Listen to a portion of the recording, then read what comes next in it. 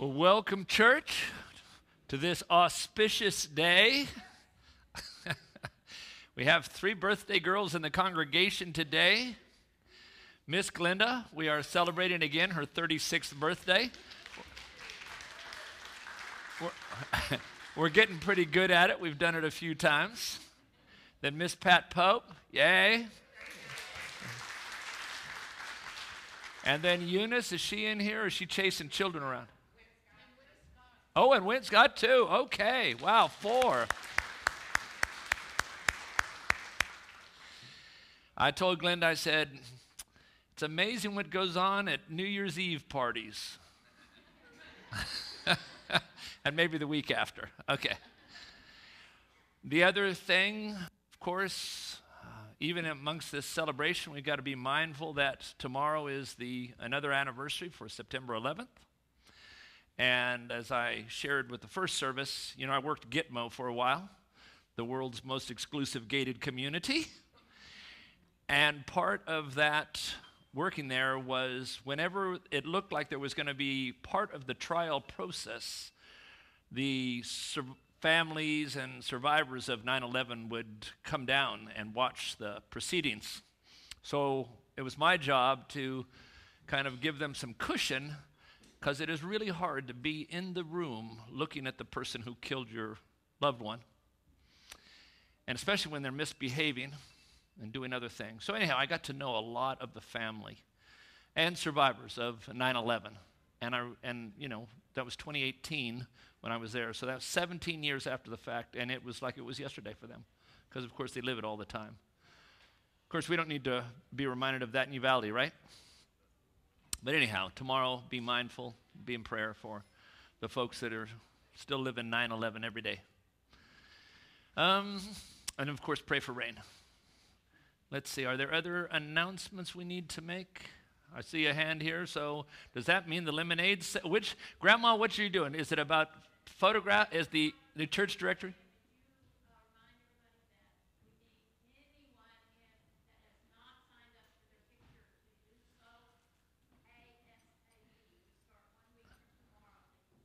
Yep, we are that close to our new directory. We want everybody in there, yes.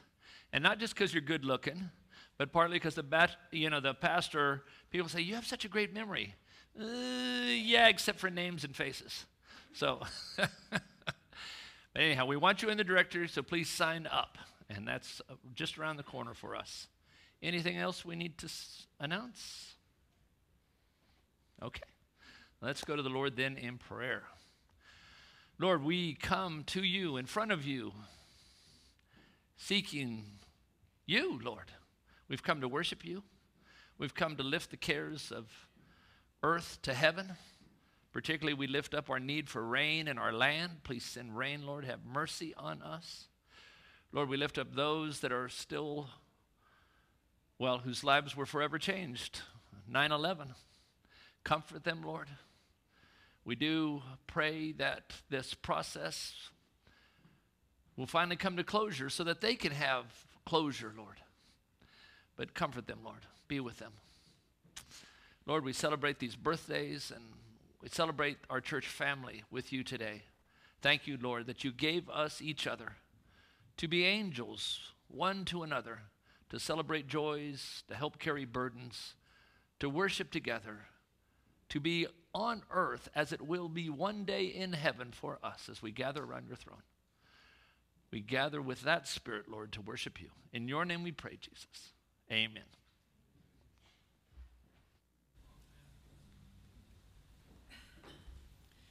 Let us also keep Paolo in prayer. His car broke down this morning on his way in from San Antonio, so he's fine. He just wasn't able to make it. So let us stand as we sing our opening hymn, Joyful, Joyful, We Adore Thee.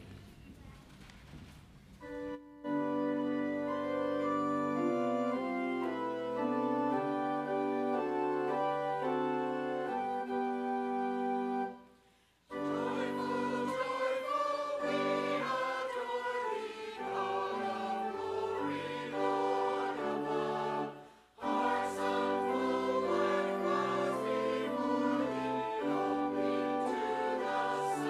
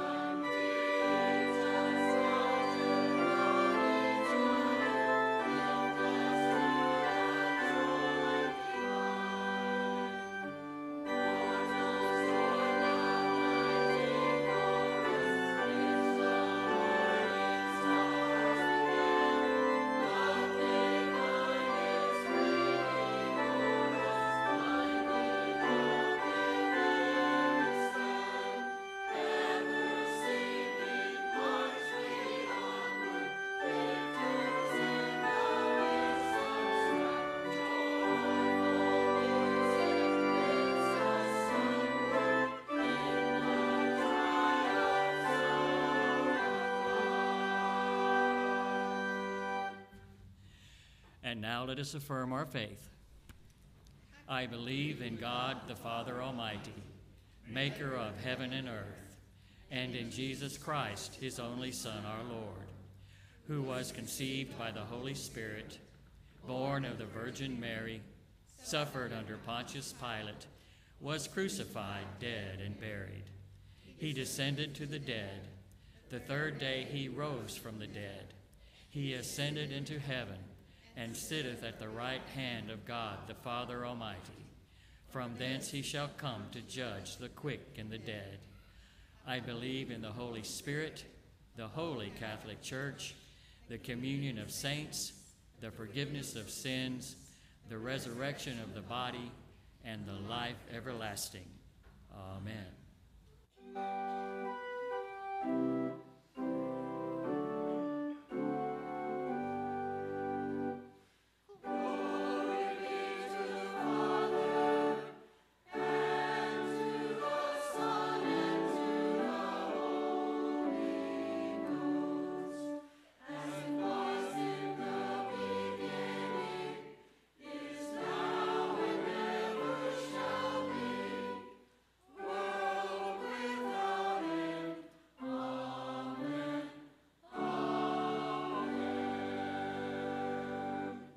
You may be seated. Would the ushers please come forward?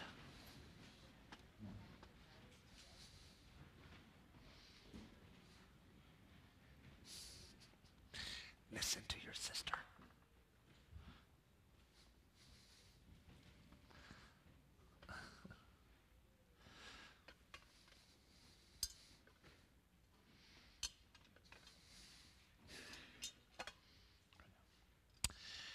Let us pray. Lord, with joy, with love, with faith, we give these gifts to you. We do not do it out of compulsion. We do it because, Lord, we love you and we trust you. We know that we can give to you and it doesn't put lack into our life or our finances. So, Lord, receive these gifts. May they go from this house to accomplish that for which you purpose them. And may it bring you glory, Lord. In your name we pray, Jesus. Amen.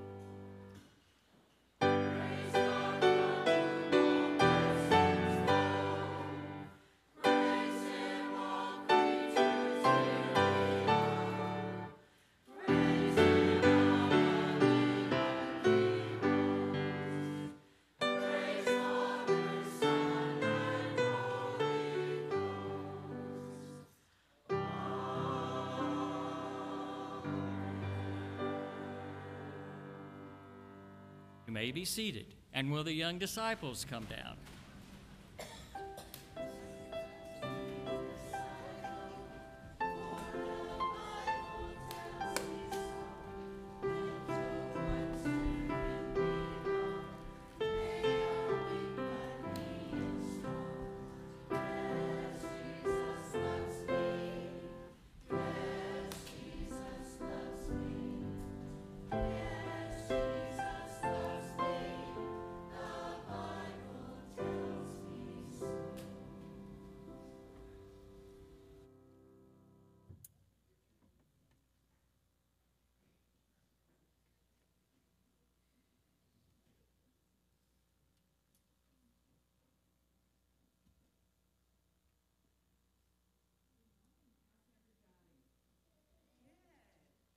Did everybody have some lemonade? It was really good.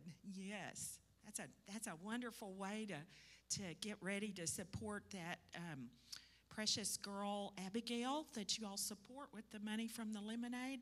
Where does she live? Mexico. Yes. So that's wonderful. I wish she could see all your love. Well, this morning we are going to talk about prayer. Who has a thought about prayer? Who can tell me? Yes, sir. What is prayer? Like you talk to God. There it is, right there. That's exactly what I had put down on my thoughts. I said that prayer is talking, and it's also listening with God. If you're like me, you have lots of things to say, and sometimes we talk, and that's a good thing. And God wants to hear us talk, but He also wants us to listen. So, like you said, prayer is talking to God and listening with Him. Now, sometimes people think if we're going to pray, we need to say a prayer that sounds really fancy with a lot of big words. Do you think we need to say prayers like that? No, that's right. Think about it this way. When you talk with your dad, do you use words that sound really fancy when you're talking with your dad? Addie says she does. So that's good. If she knows some good fancy words, that's good. But usually when we're talking to our dads, we don't use fancy words. We just talk. We just talk. And God is our Heavenly Father. He's our Heavenly Dad. Had you ever thought about that? We have our dad on earth, our Father here on earth, but we have our Heavenly Father. And so when we pray, we just say what's in our hearts. We share with Him. And we thank Him for always loving us. Do we often say thank you when we pray? Yes. We thank Him for always loving us, taking care of us. Do we tell God we love Him when we pray? Yes, we do. And we pray for other people. We pray if we're happy about something that's happening with other people, or we may pray for other people that really especially need help and care. And guess what? Sometimes we ask God's questions when we pray. Do you know the answers about everything? Do any of you all know the answers about everything? No, me either. And so we can ask God those questions when we pray. Now think about this. Our prayers to God can be out loud using our voice. Is that what we usually hear? Yes, right. We hear prayers out loud using our voice. But sometimes prayers can be silent prayers. They just come from our heart. If you are praying in your heart, does God hear that? Yes, He does. He does. And as we said, a very special, important part of prayer is listening to God. And when we listen, He does speak to our hearts. So prayer is such a wonderful part of our life every day, all through our day, talking and listening with God. So now let's pray together. And if you will, please repeat after me. Father God, thank you for loving us. We love you and praise you. Thank you for always hearing our prayers. Please help us to listen to you in prayer as you speak to our hearts. In Jesus' name, amen.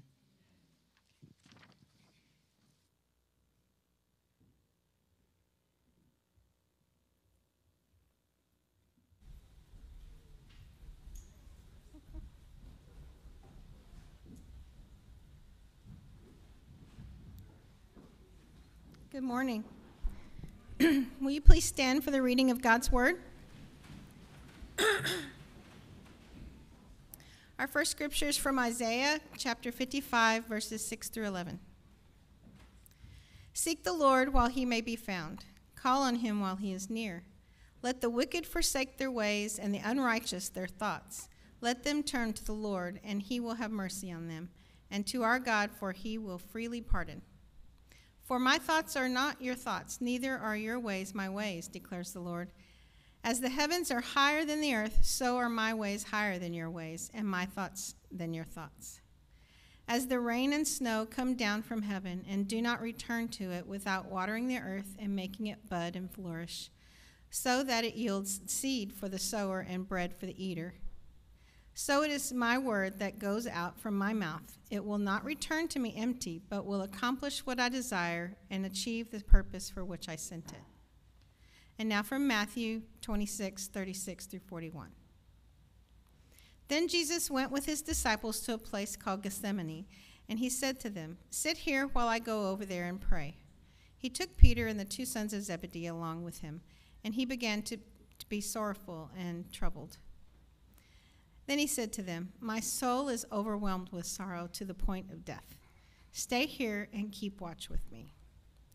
Going a little farther, he fell with his face to the ground and prayed, "My Father, if it is possible, may this cup be taken from me. Yet not as I will, but as you will." Then he returned to his disciples and found them sleeping. "Couldn't you men keep watch with me for 1 hour?" he asked Peter. "Watch and pray, so that you will not fall into temptation. The spirit is willing, but the flesh is weak." This is the word of God. Thanks be to God. Amen. Seated, please.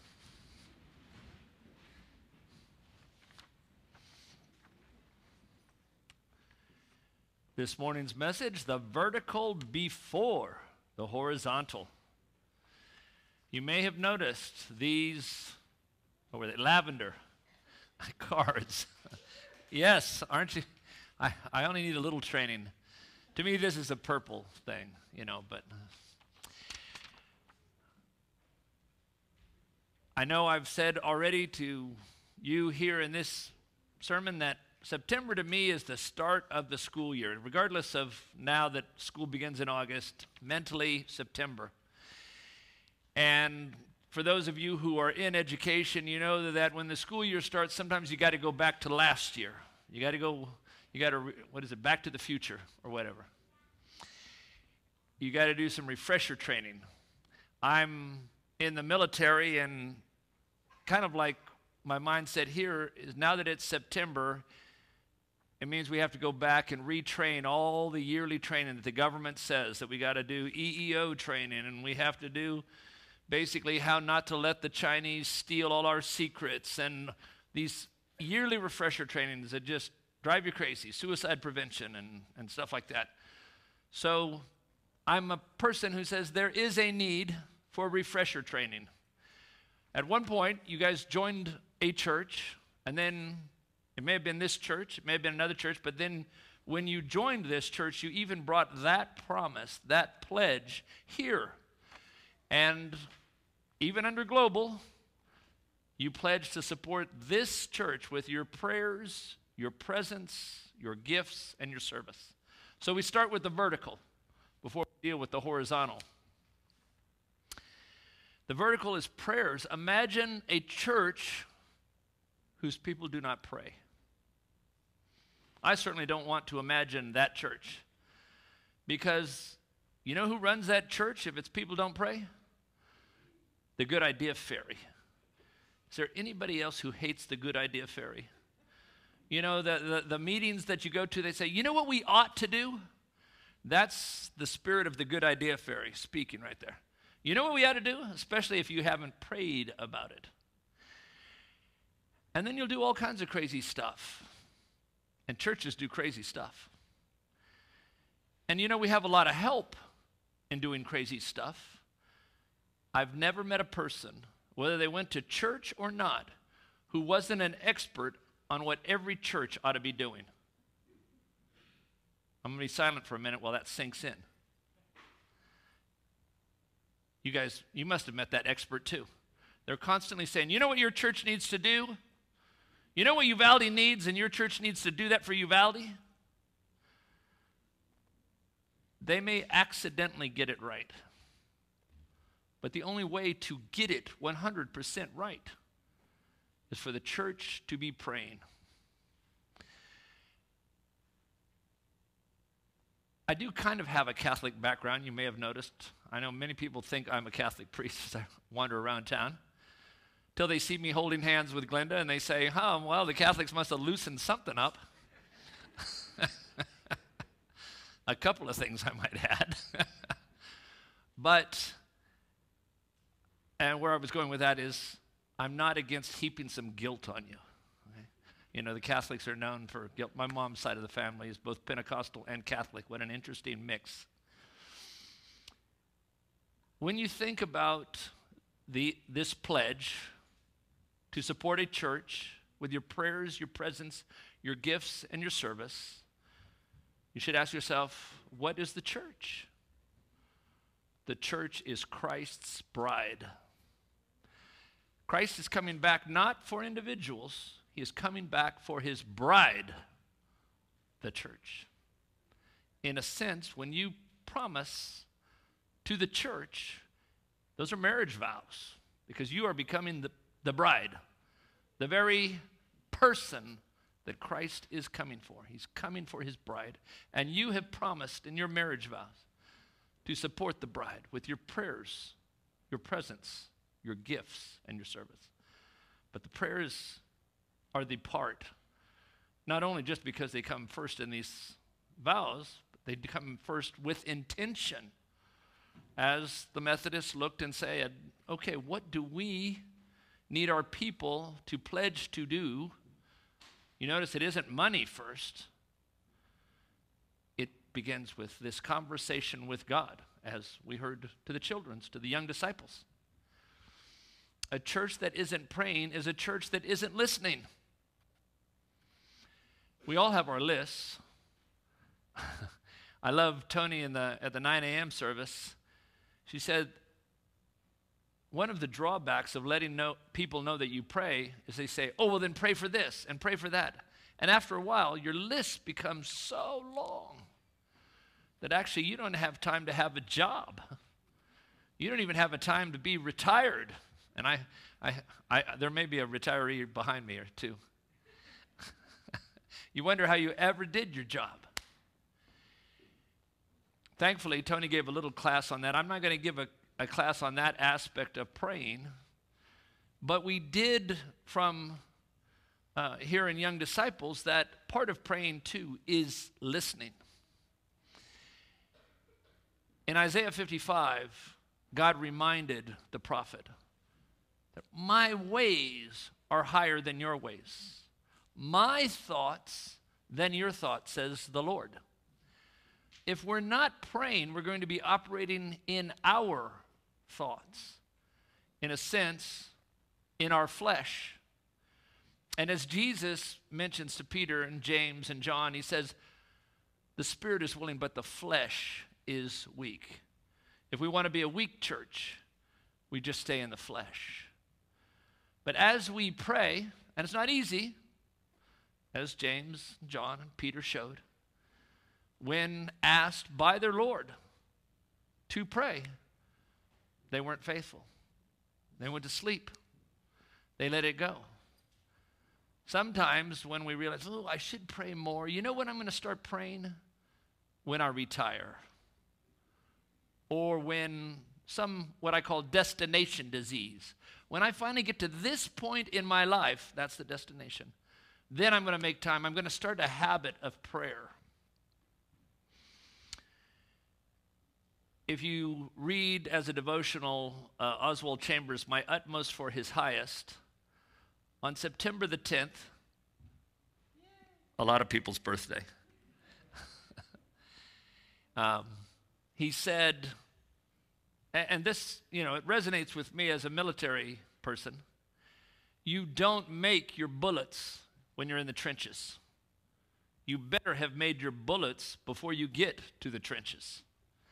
If we think we're going to pray when the crisis hits, and this was from the devotional, if you don't already have it as a habit, it won't be there when you need it.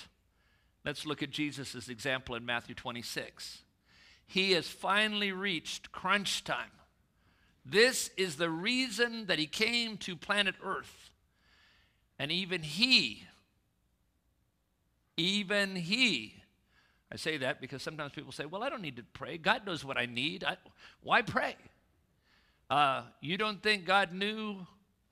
The Father didn't know what his Son needed, but the Son went into the garden and he didn't try to pray by himself. He got a prayer team together. Of course, they let him down, but at least he invited them out. But he prayed. But as we know from reading the Gospels, this is because he had a habit of prayer long before he got to Gethsemane. The Bible again and again says, and some of the best times where he could have hung out with the crowd more, it says he left the crowd and he went off to pray. Sometimes we say, I can't pray, I'm too busy, I got too much going on. What did Jesus do in those instances? He told the crowd, hang on, gotta pray. And he went out and he got alone and he prayed. And because he made that a habit, when he got to the Garden of Gethsemane, he knew to pray. And he was able to pray. And he didn't fail when he prayed.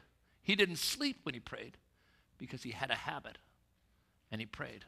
So if Jesus prayed, if it was his habit, we need it to be our habit.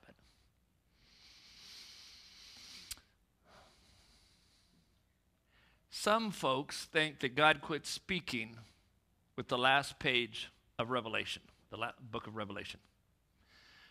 That he no longer speaks.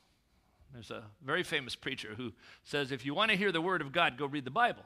And I will say, that is true.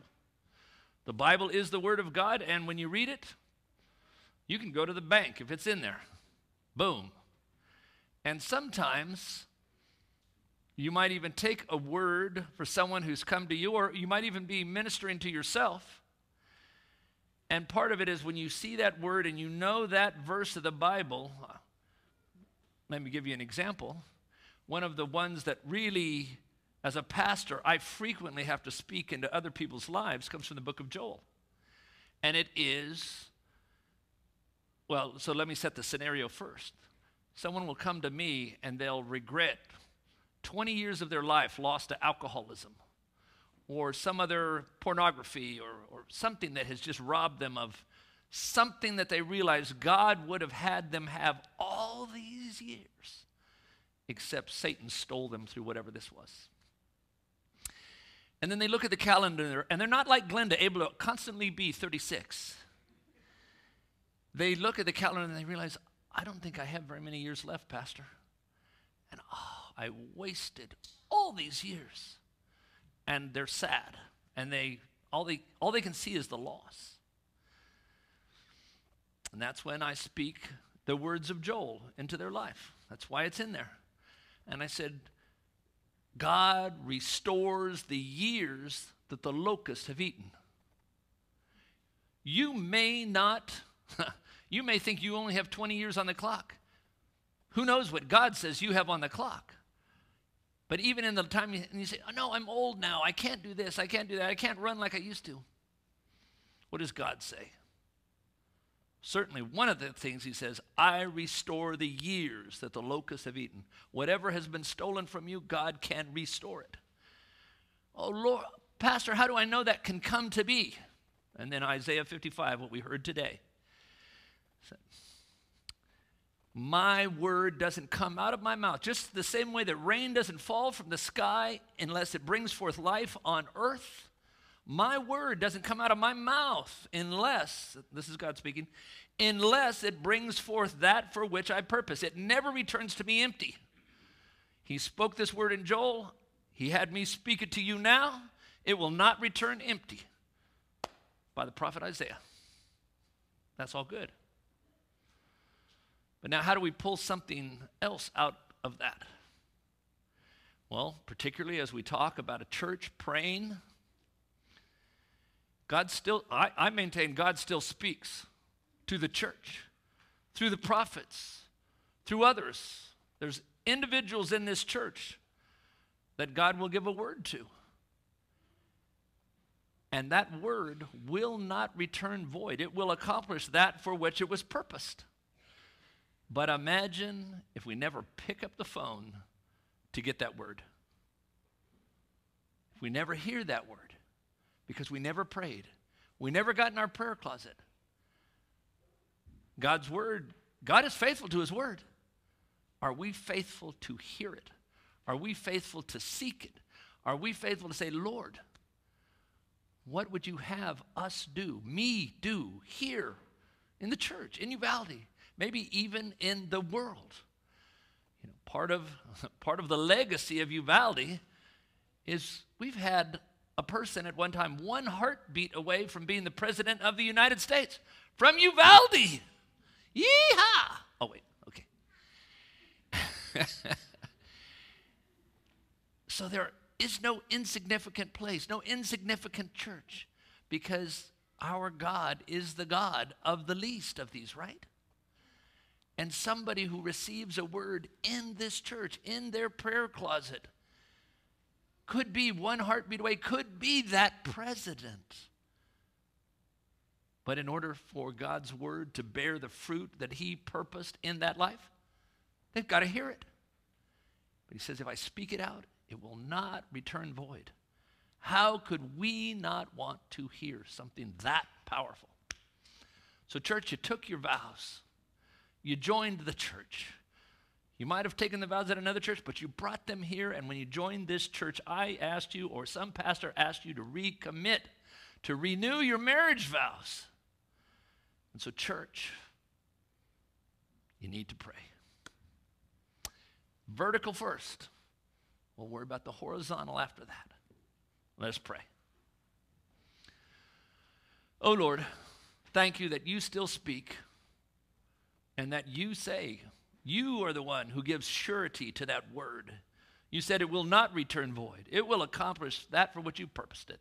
May we as your people seek that word as we read your word, live that word, and listen for your word to the glory of our Savior Jesus Christ. Amen.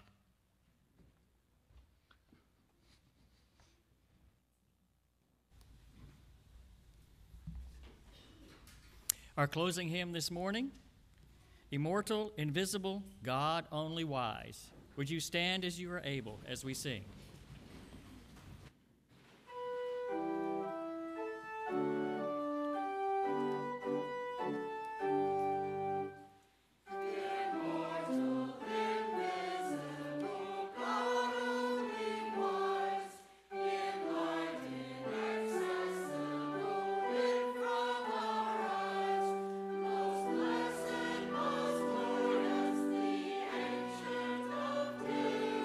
Almighty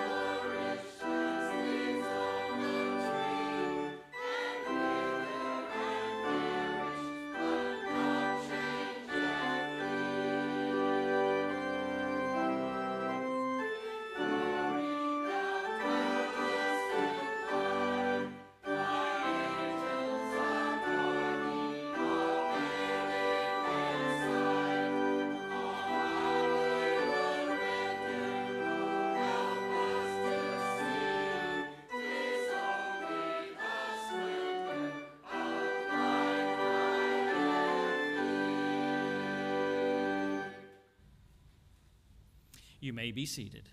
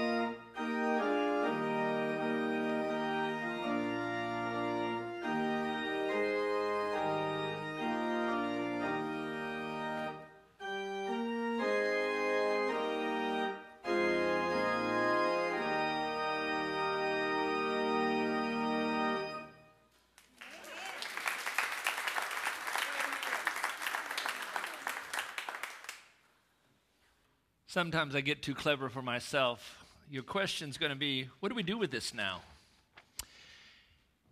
In subsequent weeks, if you can actually fill it out next week, you can put it in the collection plate as it goes by. But for today, if you're an overachiever and you're not going to wait 4 weeks to hear me teach on these, you can leave them on the little table that's just outside the sanctuary. I forget to say that. Okay. And the other thing before the benediction, we're having a no-host blizzard party at Dairy Queen for the birthdays today. So if you want to come have a blizzard with Glenda and the girls, do come. That's where we're going next after we don't get enough sugar here. Okay. Now the benediction. Lord, you are so faithful. How could we not seek you in all things? But we do, or we will. You promise to forgive us. You promise to be our strength. You promise to accomplish those things for which you purposed. May we know we leave your house with purpose because we have fed on your word, and we will feed on your word in the week that is ahead to the glory of our Savior. by the power of the Holy Spirit, to the glory of the Father, in whose mighty name we pray. Amen.